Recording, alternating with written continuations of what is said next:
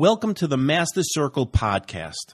I'm Dr. Bob Hoffman, and each week we'll be bringing you the freshest, most cutting-edge information in chiropractic, wellness, personal growth, and success. All the systems, strategies, and philosophies you need to grow your practice and life can be found in these podcasts. Follow the links below to learn more about the Master Circle and everything we have to offer you. Please enjoy this podcast edition, and let's keep growing together. Now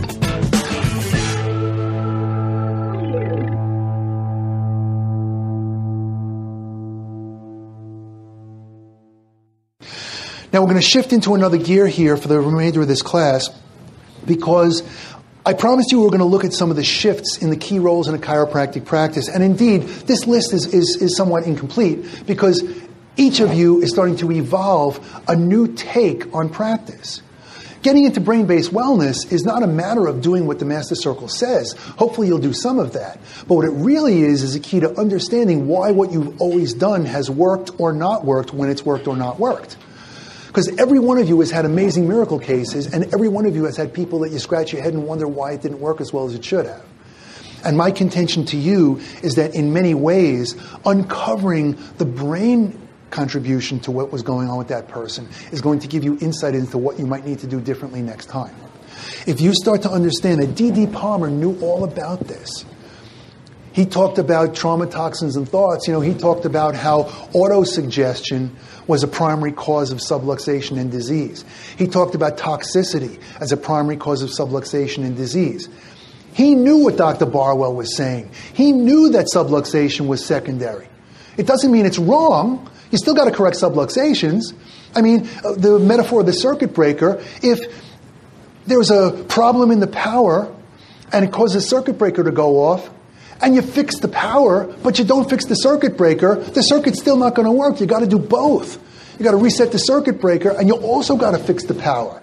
So you've got to adjust the spine, and you've got to come up with the causes as to why that subluxation occurred in the first place. If you do that, you're a monster. You're a healing machine. If you can do that, then you're going to change lives in droves. They'll be fighting to get into your office. But some people do part of it, and some people do another part of it, and that's what team is about. We have to learn from each other so that we can all go forward with this amazing complement of healing abilities to change people's lives at the deepest level. So let's look at some of the roles that need to be fulfilled in today's chiropractic practice. Now, the first three roles I want to talk about are doctor roles. How many people here have read something by Michael Gerber? Great, most of you. I'm delighted, because in our culture, we have pointed at Michael's work many times.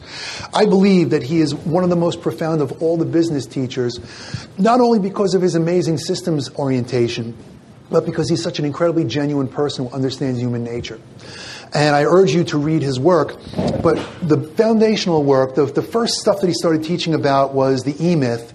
E-myth stands for entrepreneurial myth. And it points out the fallacy of thinking that because you're good at doing something that you can run a business that features that. The road to success is littered with people who thought that they could accomplish what they saw their bosses do. And it didn't turn out to be necessarily that easy. Because in your chiropractic practice, you definitely have to take care of people. But the taking care of people, oddly, is the lowest of the three denominations of what the sole proprietor in a business will do. The technical aspect of it is usually the first thing that you can start to delegate out. So we get so wrapped up in technique, and by the way, me too, I love technique. I'm a technique aficionado. But I learned that in order for me to play the other roles that needed to be played, I needed to take myself away from being a full-time technician so that I could engage in the next aspect of the role that a sole proprietor would play, and that would be the manager. The manager is going to oversee what technicians do. The manager is responsible for the operations to make sure that everything works smoothly. And in fact, in today's modern chiropractic office, especially solo doctor offices, most of the doctors are spending most of their time as technicians, and some small portion of the time that's left over as managers. Now that sounds pretty good because they're managing and they're adjusting patients, pretty good, but the problem is the highest level of these three roles is the role of the entrepreneur. And the entrepreneur is the one who makes the decisions about what's important to that particular practice, sets the course. the technician climbs the ladder that the manager has put up against the wall, but the entrepreneur decides which wall. And it's really important for you to recognize that if nobody's being the entrepreneur in your practice, because you're so consumed with being a technician and a manager, then there's a good chance that your practice is either stalled or stalling. And so many people come to me and say, I'm flat. And it's like, okay, so what do you think's the issue? It's like, well, I need more new patients. Okay, so what do you got to do? Well, I got to go get some more new patients. Okay, how? Well, I'm not really sure. Okay, so then what you need is tools on how to get more new patients. No, I have those. Okay, then what aren't you sure about? I'm not sure what I need to do. Okay, but you have tools. Yeah, but I don't know how to use them. Okay, so we need to work on using the tools. Well, not exactly. Okay, so what is it that you really need? Well, I need to decide which of the tools are really important. Okay, so which kinds of patients are you aiming at? Well, I'm not really sure. And therein lies the rub.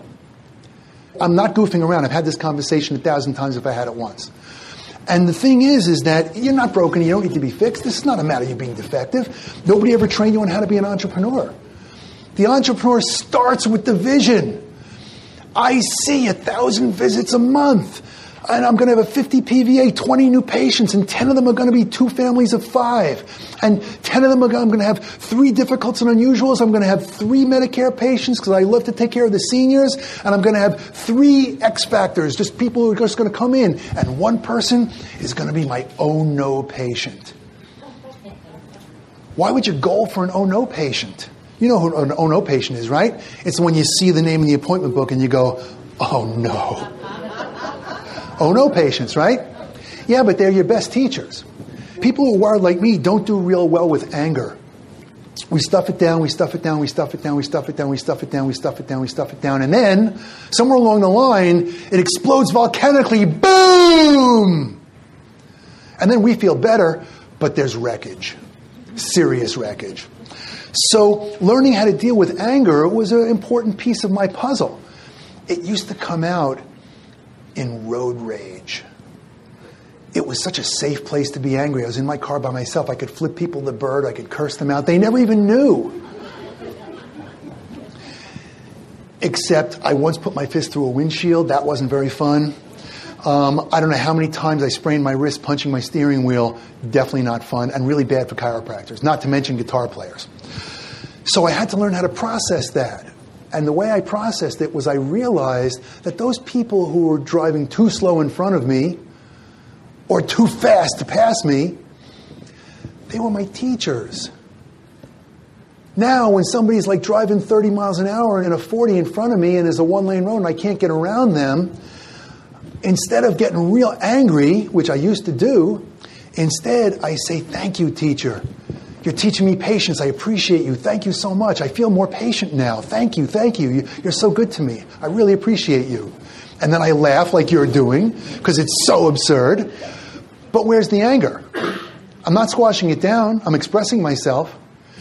Tools like this, that you learn along the way. I mean, there's no particular technique, the Dennis road rage technique. It's not that. It's just a matter of being present and figuring out how you can use what happens to your best advantage. So, technician, manager, entrepreneur, it's really important for you to recognize that somebody in your office has to be the entrepreneur. Now, of late, when Bob and I are doing so much coaching, because we still have to be the entrepreneurs, we're working about 70, 80 hours a week because we're doing a lot of coaching and we are also working towards building our company. Well, that's something that we love to do, but we realize that there's a sacrifice, and we're willing to do the extra hours and the extra time, the extra traveling in order to do what we need to do in order to keep our hands on the pulse and make sure that we can continue to serve you to the best of our ability.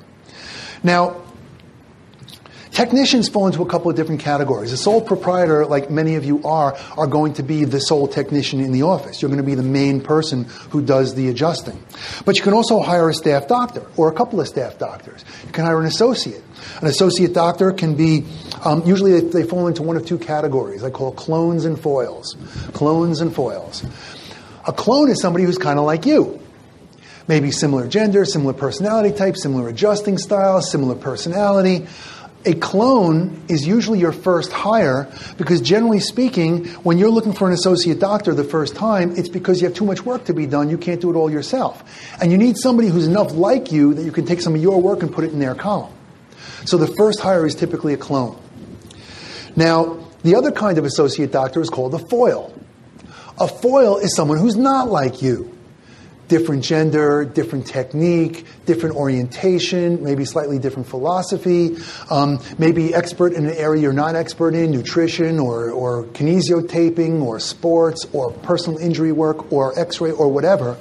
You hire a foil when you want to expand the scope of your practice. You hire a clone when you want to expand the volume of your practice. You hire a foil when you want to expand the scope of your practice. You want to take care of more people or a different kind of people. So this is the way that you determine whether you need a clone or a foil. For most of you, the first hire will be a clone. Because the main reason most of you would be looking for an associate would be because you have too much work to do and you need somebody to help you with it. But you could hire an exam doctor. Or you could hire someone to help you with your paperwork. Or you can hire a specialist, a wellness specialist, or a rehab specialist, or a PI, or a sports or extremities specialist. Or you could take a medical doctor on your team, or an osteopath. You know, of late, we've been coaching a number of osteopaths in England, and they're mostly like chiropractors. It's funny, the osteopathic profession kind of bifurcated. In the U.S., osteopaths went toward medicine, and in the U.K., osteopaths went towards chiropractic. So many of the osteopaths are practicing much like chiropractors.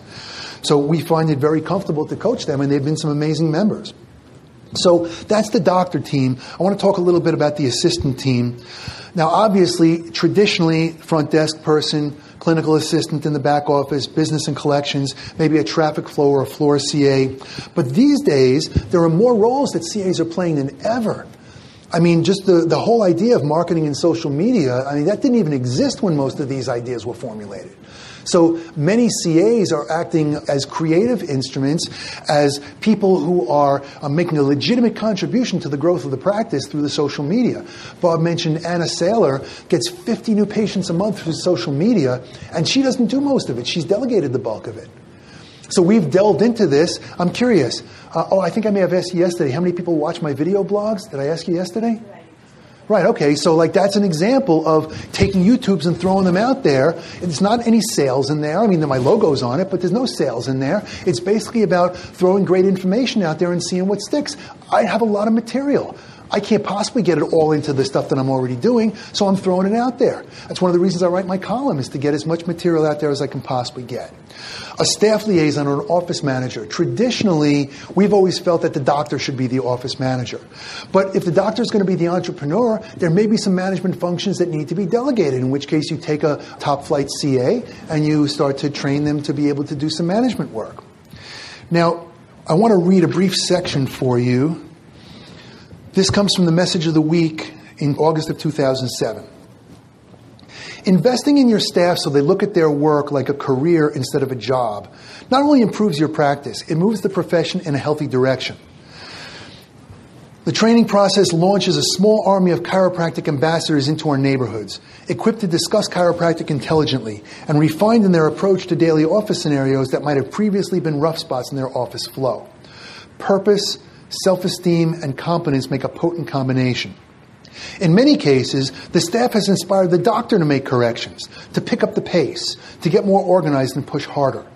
Newly aware of the best ways to do things, they often make practical and profitable recommendations that increase volume and income and decrease conflict and stress. Staff, we definitely can't do it without you. We may at times be cranky. We may seem underappreciative at times. We may even be underappreciative at times. But staff, we can't do it without you. I mean, you're the glue that holds the practice together. Now, you may already include staff training in your weekly game plan. If so, you're to be commended. You can't spend enough time and energy training, as the world's finest businesses consistently demonstrate. You can structure your own staff training if you like. It takes some discipline, planning, and willingness to integrate it into your schedule, but it'll return to you. Typically, there are two methods, and Bob talked about this yesterday. Depending on the situation, you can focus on weaker areas in the practice and spend extra time on those, or you can have a curriculum or syllabus that covers all relevant materials. Now, the reason why I want you to understand these concepts about team is because chiropractors by nature are lone rangers. We're rugged individualists. I confess to being a loner myself. But the fact is, you can't be a loner and have a successful practice. Somewhere along the line, you've got to engage people. And when you start to realize that everybody that you come in contact with has gifts for you, and you have gifts for them, and it's always Christmas and you can always share, I mean, this is a way to live life that is just so joyous and so beneficial.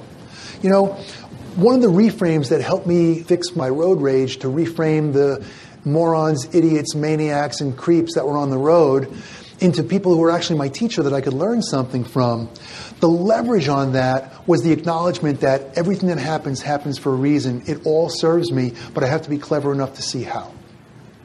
And I can't emphasize how important it is for you to acknowledge that even when ugly stuff happens, even when stuff happens that's painful or difficult, or you feel like you've been singled out or persecuted, why am I this way and everybody else is that way? Or you recognize that you're in some ways falling short of your ideal. I mean, this happens to everybody. Instead of feeling victimized by it, you have the opportunity to reframe it. What does reframing mean? Certainly you've taken a piece of art or a photograph and you took it out of one frame and you put it into another frame and it looked completely different. That's what reframing means. It means getting a different perception about something, noticing how it's different from what you originally thought so that you can recognize how it serves you. Because, look, Einstein said, boy, I've quoted Einstein a lot this weekend, haven't I? Einstein said in the final analysis, the most important decision we have to make is, do we live in a friendly universe? Because if you believe you live in a friendly universe, then you will live as if you live in a friendly universe. And if you believe you live in a hostile or unfriendly universe, then you will live as if you live in an unfriendly or hostile universe. This is the foundational stone. This is the cornerstone of a happy or an unhappy life. Whether we think that the environment is loaded with assassins or whether we think it's loaded with friends. Now, at varying times in my own personal life, I have to say I've gone back and forth. But at this point, I'm kind of old now. Not tired yet, but kind of old. I'm going to be 60 this summer. I'm a grandfather. Did I tell you I'm a grandfather?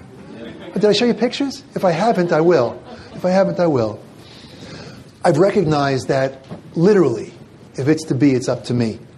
The only real choice that we have is deciding how we're going to live our lives. Am I going to live it all out and burn brightly like a flame and then flicker once and go out? Or am I going to stagger through life wondering why it isn't easier?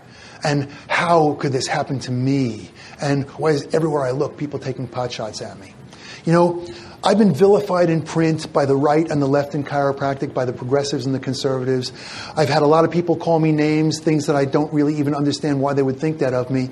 And there was a time when I got indignant about that, when I got angry about it. But now I recognize that everybody's on their path. Everybody's exactly where they should be, and so are you. So you need to make sure that you understand that you're surrounded by team. The vendors out there in the hall, those people are team. The chiropractor down the block, team. The patient who leaves angry and gives you an ugly review on Google, team. They're all part of your team. You probably know that not everybody plays at their best every single game, but they're still part of your team. And if you recognize that, and if you hold yourself to a high standard of execution in your own personal affairs, then it's inconceivable that you wouldn't move forward. Now, my final thoughts on this are as follows. The people you come in contact with are in your life for a reason. If you fight with it, you'll miss the opportunity. If you embrace it, then all the conflict evaporates and all you see is love. All you see is opportunity. All you see is the person who is sent like an angel to support you in your quest. And sometimes those angels don't look like what we expect. They don't have those like white coats and those wings. Sometimes they look like an oh-no patient. Or somebody who's driving 30 miles an hour in front of you in a 40. Or a patient who responds badly and tells everybody they know. Sometimes we get irate about that stuff. But our growth is not dependent on what they do. Our growth is dependent on what we do. And what we do is dependent on who we are.